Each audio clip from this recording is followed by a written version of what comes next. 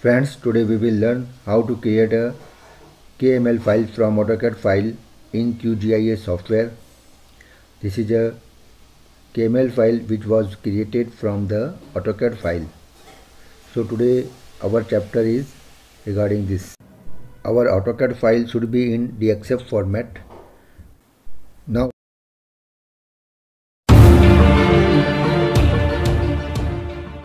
we will open our QGIS software. This is our QGIS. First we will open a new project. Go to project and new project. Go to open data source. This is the open data source. The window will open like this. New project, open data source. This is the option, open data source.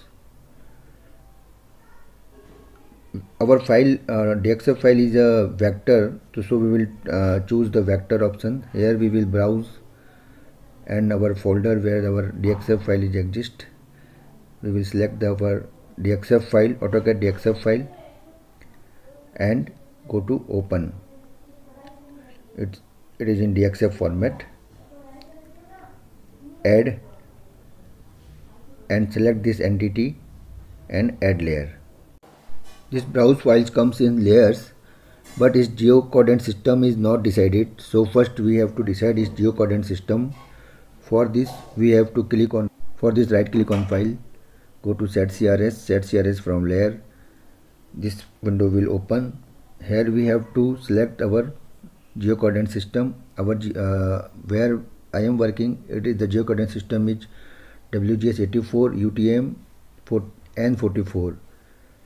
Here we can from the search option we can change as per our geocoordinate system and select from the bottom from here.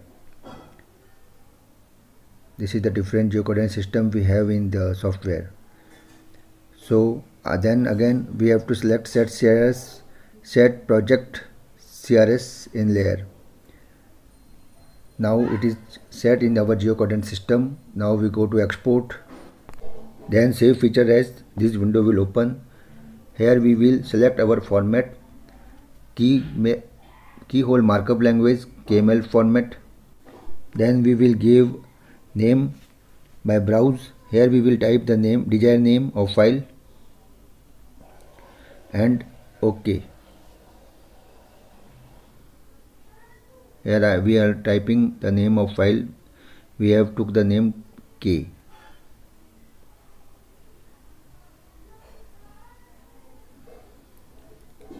Other thing is OK. Then OK. Select the entity and add layer. In the green strip our file is ready to see. Here we can, from where we can go at our folder. This is our file, which is name is K. It convert in KML file.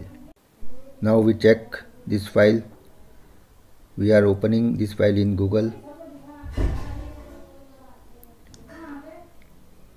We can see this is our file which is converted in KML file.